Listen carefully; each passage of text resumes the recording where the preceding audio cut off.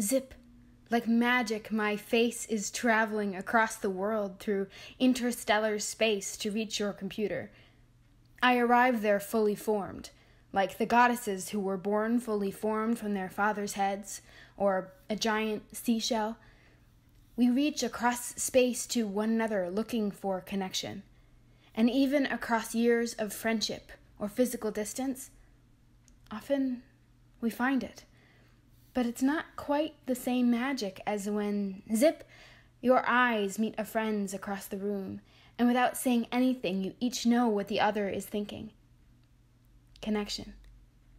Or, zip, your hand is drawn almost magnetically to his shoulder blades, his to your hair. Just a brief touch. A confirmation that you are still there, still listening. Connection. Or, zip, eye contact again, this time asking, would you like to dance? Yes. Your body moves forward without a word, your heart singing yes. Your bodies meet to tell a story together, to go for a walk, spin so fast you fall over, lift each other off the ground. Connection. Even sometimes, zip, a text message rushing through the airwaves to greet your phone. Now only sometimes, mind, but sometimes they make you smile, or laugh, or cry. Connection. That zip, eye contact, that zip, hand brushing yours, those zip, hearts beating in sync, that zip, connection. You forget how to be alone. It's been too long. You are out of practice. So you move in a frenzy from place to place, circling. You must keep yourself busy. You're afraid to stop. You're afraid if you slow down, the loneliness will creep back in.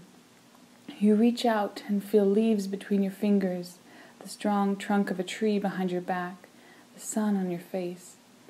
And sometimes it is enough, but other times your body aches for connection.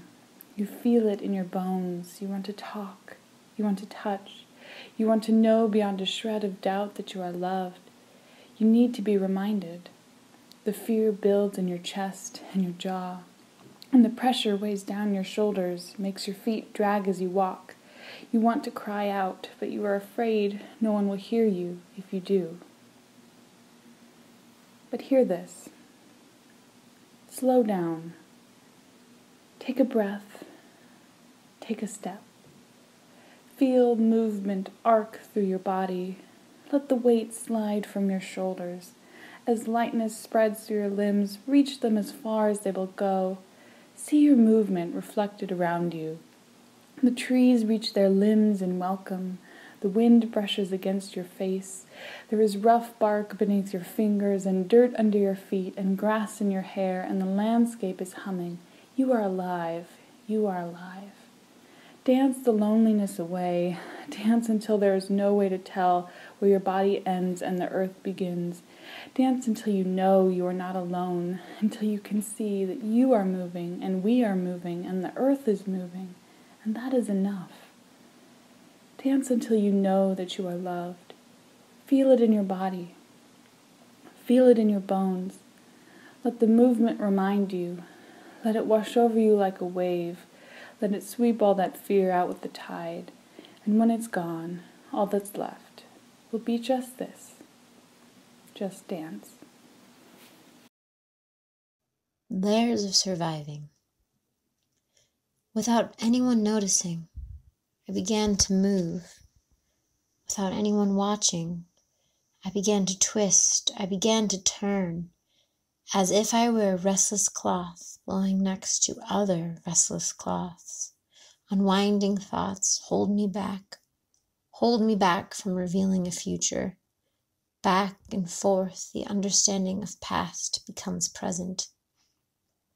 Back then, it didn't seem so dishonest.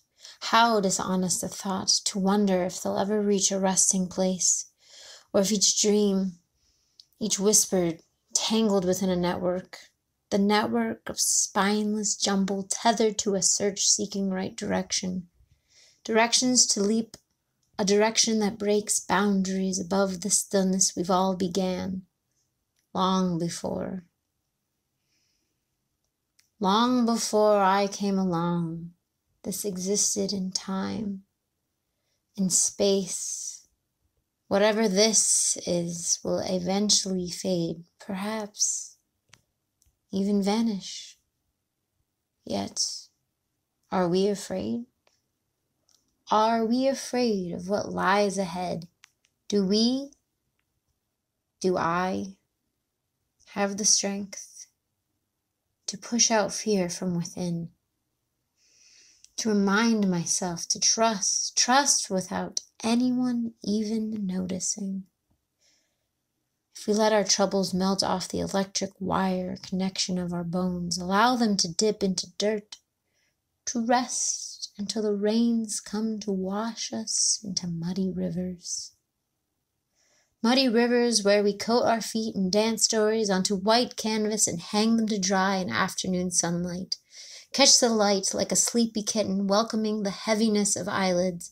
Can I remember to recall our bodies absent of knots, braided in twine, unclean with burdens, piled under layers of surviving? We live in isolation. Only ourselves. Living, breathing, reaching for something beyond us. Something in another self. We have found so many points to fill, spots and sparks and texts and hearts, whirlpools of noise in the void overlapping, torn between self and selves. We search. We grow. We reach. We discover. Each self becoming selves, cascading into each other.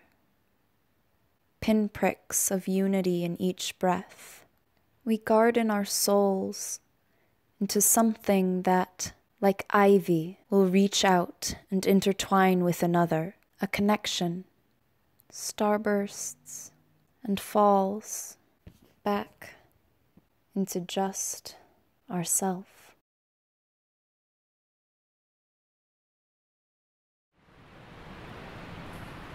Waves, waves, waves. Beauty, come back. An ocean keeps us apart. I melt into myself, pretending not to feel. Can I grow, reach, fly to you so far away? Can something come and sweep me away? Can I put myself into a bottle and send myself to you, fighting through wave after wave, so I may be seen, heard, loved? It's all I want. The journey was not easy. Though, I think I may have met someone's eyes. I think I may have seen a smile. I could live in that smile. It's so hard to see smiles these days. Babies see smiles. They see them through the eyes. They notice all the subtleties. Babies see smiles a mile away. These are all the thoughts I have while I wait to meet you, to see that familiar face. Hello, old friend. I have missed you. I have longed for you. Let us ride together on a wave back home.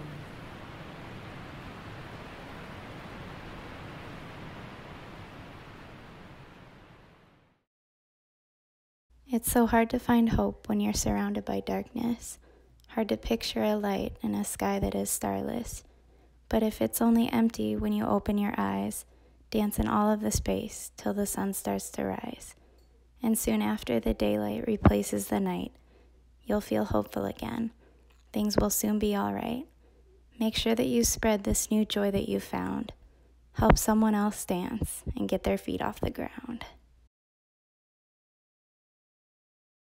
Hi. How are you? Hi there. Just seeing how you are. Can we be friends? I'm reaching out to you because I want to connect. This is what I have to say. This is me. I am bold. I am strong. I am a little bit shy. I'm freeing myself like a flower, like the wind. I'm powerful. Just look at me and you'll see. I'm reaching out to you so we can mold and melt our thoughts, ideas, and feelings together. Hop on my back, I'll carry you through. I'm patient with you. Now our stories have crossed paths. My body in motion is speaking to you. We connect to come back to ourselves. I am more whole because of this, because of you. I can go back knowing we had this and I am changed because of it. I thank you for your strength, your positivity, and your wisdom. Shall we do this again? Here we go. It's a new day. Another day filled with uncertainty. Another day of missing people. Another day with too much time on my hands. So I'll take it step by step. I'll learn how to move through isolation, how to reach out from a distance, how to stay in touch, how to connect with others. Days fill up with phone calls, Zoom calls, long walks, adventures, and exploring new places. Suddenly I don't have enough time. I'm reconnecting with old friends. Broken friendships are healed.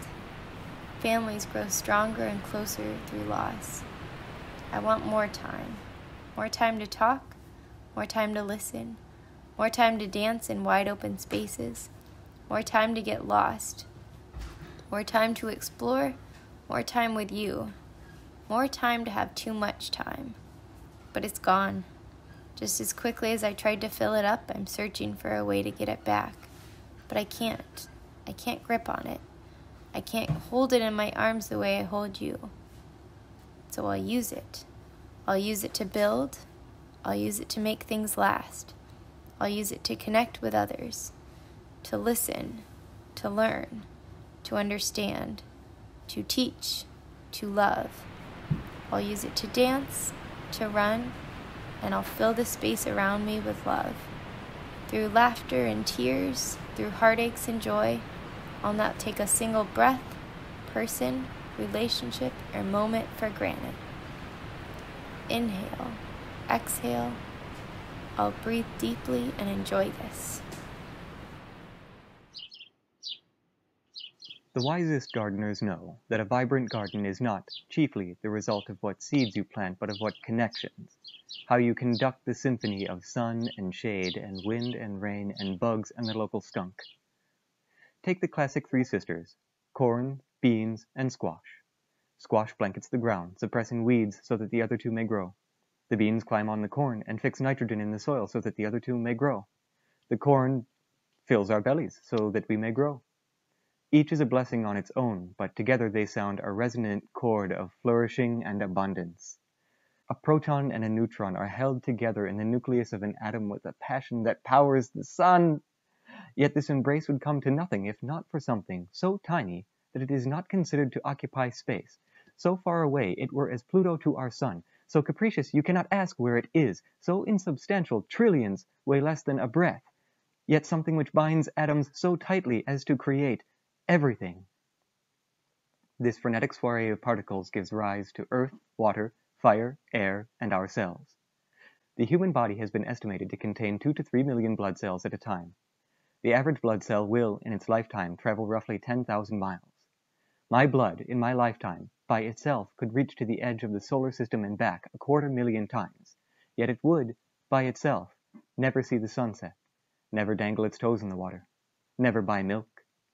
When you breathe in a few trillion electrons, your diaphragm made of diaphragm cells pulls it in through your nose made of nose cells, down your throat made of throat cells, into your lungs made of lung cells, so your blood made of blood cells can carry oxygen made of oxygen to your body made of body cells, your heart made of heart cells, and your brain made of brain cells, where it is mixed with glucose and water to create dreams and thoughts and ideas.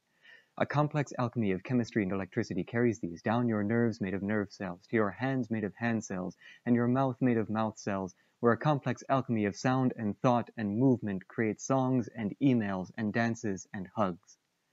And the miracle of miracles is not that something so impossibly unlikely as us could exist, but that it could speak to itself as we can speak to ourselves. With our eyes and our voices and our hands, we have windows and mirrors to see through the minds of another. With our rules and our music and our dance, we can vibe to the self-same beat. With our weddings and our parties and our worships, we weave stories of joy together. And as much with our pains and our sufferings and our things we hide, we can find company with one another. And with our laundry and our wailing children and our kvetching grandparents, we have something in common with everyone in the world. There was a time when each cell saw to itself only. Each traveled their 10,000 miles according only to itself and what it could see. From this primordial soup arose mushrooms, plants, animals, the sun, the stars, Rome, the Mona Lisa, the wheel, Baryshnikov, Beyonce, your family and your sweetheart and your history, and I marvel, as many before me have and many after will, at the unfathomable cosmic choreography that gives rise to a human being. And my mind trembles and my heart longs to think what we would be if we could make between us harmonies like those that made us. How do we return to the place that used to hold sounds, laughter echoing through the stairwell, off-key karaoke, just loud enough to annoy the neighbors, Latin music blaring out of headphones while soft rock lulls from the computer, to the place that still holds friendships, standing on landings, talking till 2 a.m., Christmas lights hanging in patterns on the walls, the call for dinner time as it's passed from one room to the next, to the place where the connections were so easy to make and harder to break, to the place where we cried and we danced and we sang and we laughed and we talked and we listened. How do we return when the world looks and sounds and feels so different? All I know is that we must. Graze, nudge, pat, tap, touch. Each moment growing like waves, gathering momentum as they move toward the shore. Brush, hug, hold, lift. Balancing precariously. Is this all right? Collide, caress, cuddle, embrace. Finding each other again after all this time. Graze, nudge, pat, tap, touch. Brush, hug, hold, lift. Collide, caress, cuddle, embrace.